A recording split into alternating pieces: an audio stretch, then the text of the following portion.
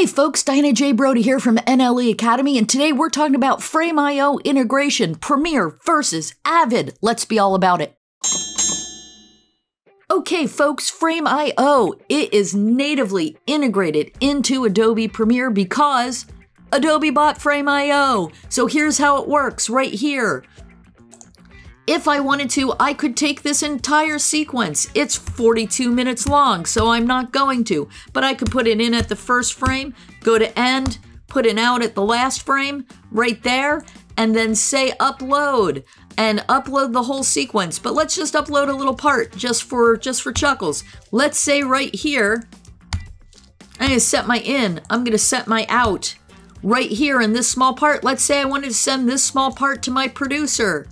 And I wanted my producer to weigh in on whether Grumpy Cat was an appropriate B-roll shot for this section.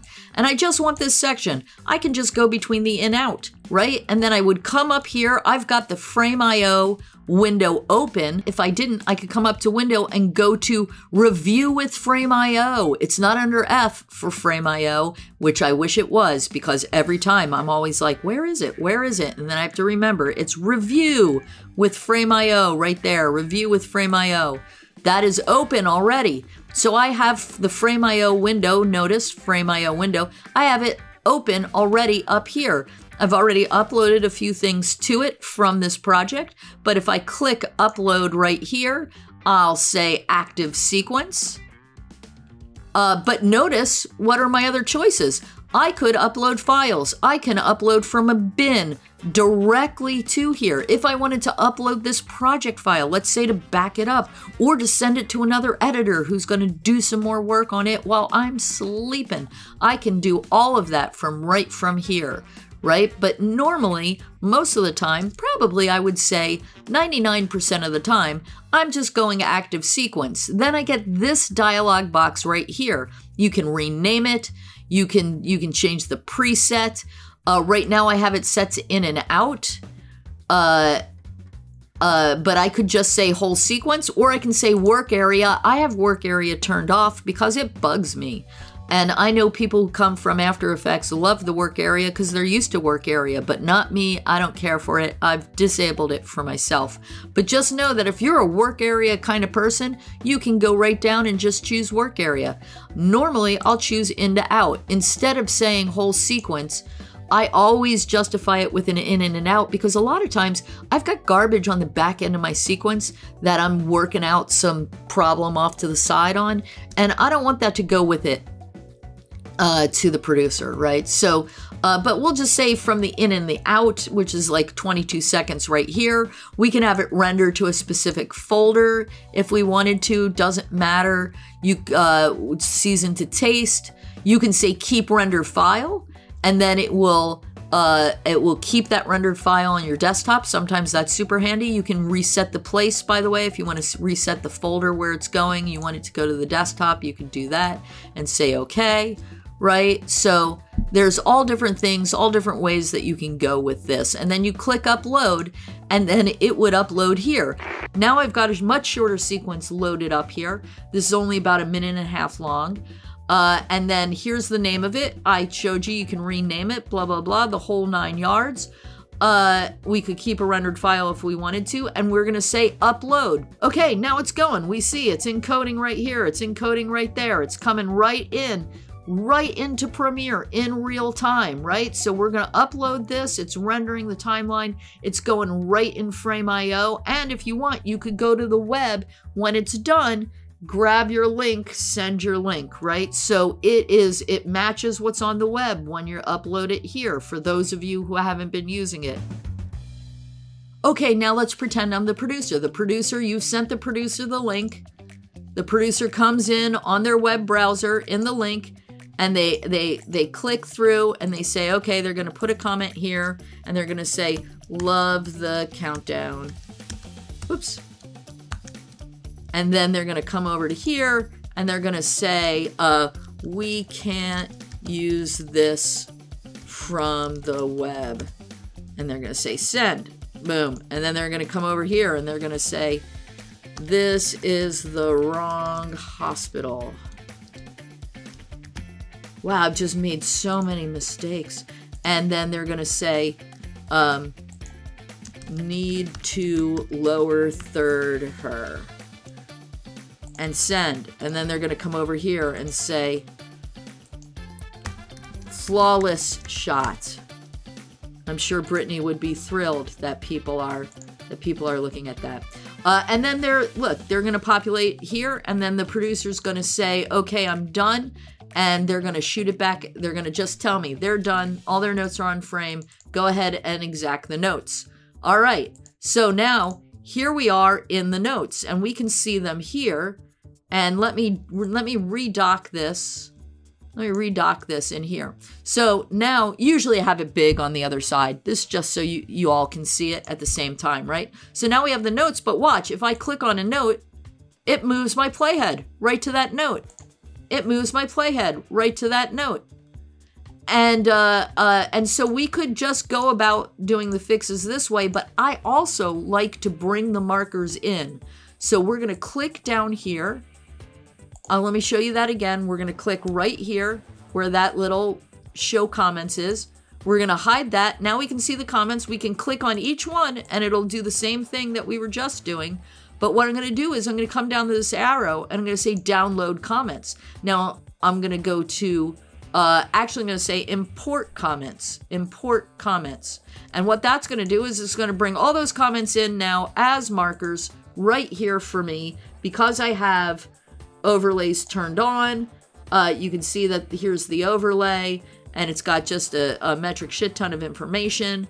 But it comes in here as markers. I can see that we can't use this from the web. I say, okay, I can click on that and clear it. Then I can come over here, click on this and say delete. And now there you go. So, and that's how that is done in Premiere. I love it. I love this function. I love that you can import the comments and have them populate in here. It's why you always want to wait for your producer to be finished, though, as a heads up, because if you import the markers and then they add like 5 more markers and you go import markers again, it's going to import all the same markers all over again, right, that you imported last time and the new markers. So you want to make sure that your producer is for sure done before you import your markers. Nothing I hate more than importing all the markers and there's a lot of them and then they add like 2 or 3 more and I'm like, ugh. And then I delete those markers and I bring them back in. And by the way, you can delete all your markers at once by right-clicking here and say clear markers, and it will clear, boom, all your markers from the timeline. So if that happens to you, that's what I do. I clear them all, then I come back over here, I say import markers, and then boom, they all populate, including the new ones that your producer just put in. But, as comes as no surprise to anyone, it works differently in Avid. Join me. Okay, Avid, let's do importing comments from Frame.io. To get your sequence into Frame.io from Avid, it works differently than Premiere, obviously, because Premiere owns Frame.io. So instead of having it natively integrated, what we're gonna do is, I'm gonna put an in at the beginning, I'm going to put an out at the end, and then I'm going to export my sequence, which I've already done. And I'm going to upload that sequence to, upload that video file to Frame, okay? So then I'm going to send that link to my producer who has, the name of the clip is, of course, Howdy Doody, and now I regret my choice in choosing that name that I thought would be funny at the time. Okay, so I'm going to double click on Howdy Doody. Now I can see, look, down the bottom, right, just like normal, just like in Premiere, you can see all the different places. Here, instead of clicking on one of these places and having it move my playhead in Premiere, I need to export everything in order to bring it into Avid. So what we do is, right, once again, we're right here. I'm going to double click on it. Here it is. I'm going to come up here to there, right to there, that little download button, and I'm going to hit that download button. And I'm going to say download file as, by the way, if you're a Final Cut Pro X user, you can download for Final Cut Pro X as well. But we're going to come down here for Media Composer. And also, by the way, you can do the same thing for Resolve right underneath it, right? So we're going to go to Media Composer, say download a Media Composer. Now it has downloaded those comments, right? Once we've exported that out of Frame.io, we're going to come in here to our markers bin. If I had markers on here, let's say already, right? Doesn't matter. I just find a little blank space, or it doesn't really matter. I can click even on a marker. I like to do a blank space just because I'm that way, but you go over, right click and go over to import markers, and now we're going to point it to the XML. But notice it won't let me choose it. Why won't it let me choose it? Why, gods of Avid, why? Follow the bouncing ball all the way down here to show options. And instead of tab delimited text, which I don't even know what that means, we're going to choose text and XML. Now it will let me choose it. So don't panic if it doesn't let you choose your XML. Come down here to options, change it to text XML, and then say open. Then it brings them all in. It turns them blue by default. So look at that. They're all blue by default, and all the markers that I had, that my producer had put into Frame are now in Avid in the exact same place as the file on Frame.io. Now I can change the track of all of these, right? I can choose them all at once. I can right click, say change track, go to V4. Now they're all up on V4, which I prefer because they're easier to see and find. And then it's just very satisfying to clear them as you go, right? What's the fastest land animal? Well, my producer asks, what's the fastest land animal? Well, folks, it's the cheetah. It's the cheetah. And if you've learned nothing from today's lesson, you've learned that.